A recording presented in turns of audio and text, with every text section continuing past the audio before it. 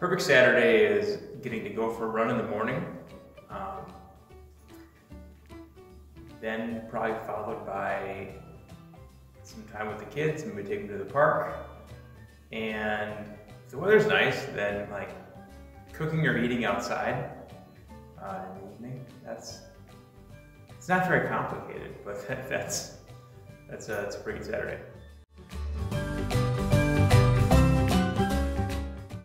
My dream vacation is hard because the world is very big and I have seen very little of it. So a few places that I'd like to go, Northern Europe, like Norway, kind of Scandinavian countries, and into Germany. That's where a lot of my wife and I's ancestors are from. On the other side of the globe, Japan has just always been kind of fascinating to me. And then domestically, like I've never been to the far northeast portion of the country. So someday I'd love to travel again.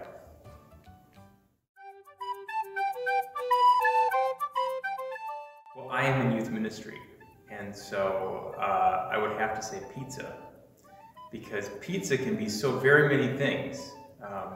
You can do taco pizza, you can do dessert pizza, so you can do breakfast pizza. So yeah, definitely pizza.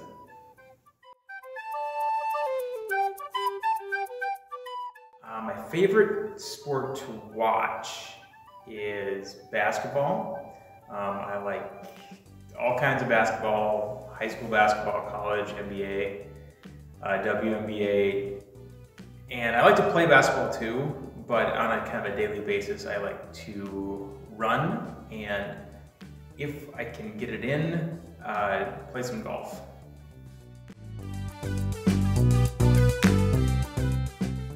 Best book I've read in the last year is Dear Church by Lenny Duncan, which we are doing in a book club here.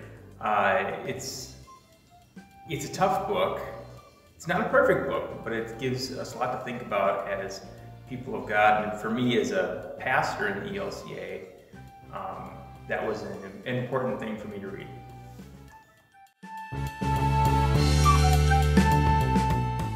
I think I'd like to meet Jimmy Carter, former President Carter, just because he seemed like a wise man who has done so much after being president with Habitat for Humanity and just kind of global advocacy.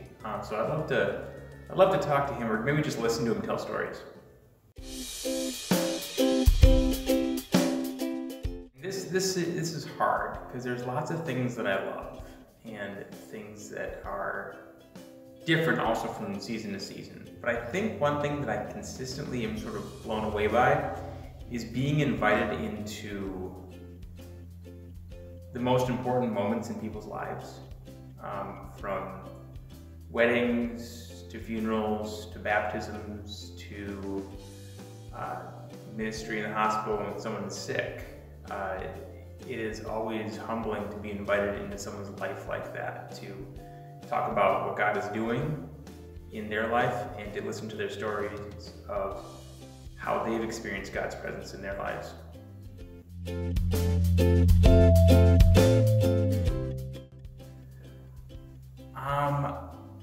I like the season of Lent.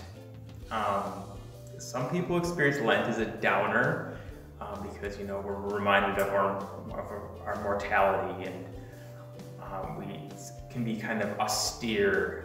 But I like the refocusing that Lent does for us. It kind of strips away some of the noise and I would say even fluff of modern life, and asks us to focus on the core of our faith and the core of who we are as people too, I think.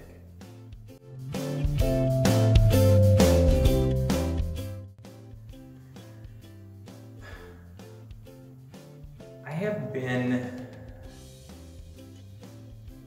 surprised by the way people have felt engaged in digital content, in terms of worship. I am a big fan of big rooms full of people.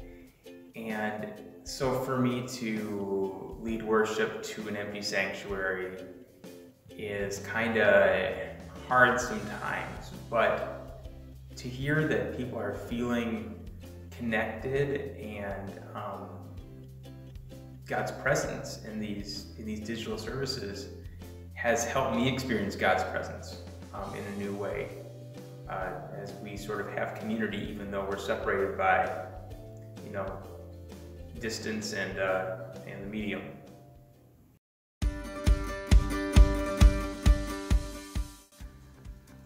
Once the pandemic is over, I am looking forward to making a bunch of noise in a room full of people. So many of the things I love are big gatherings full of people that are loud. I'm looking forward to singing in worship together and not worrying about it.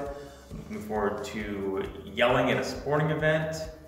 I'm looking forward to talking loudly in a crowded restaurant and just hearing sort of life happening around me too. That's definitely what I'm most looking forward to.